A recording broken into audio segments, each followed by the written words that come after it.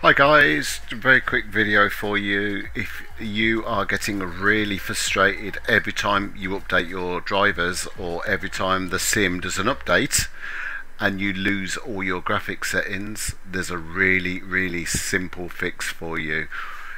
I'll show you how now. Best way to find, you need to edit your config file, and the best way to find it is if you go to your community folder, go up 2 levels, you'll come across this file called usercfg.opt. All you need to do, right click it, click properties and put a tick in the read only box.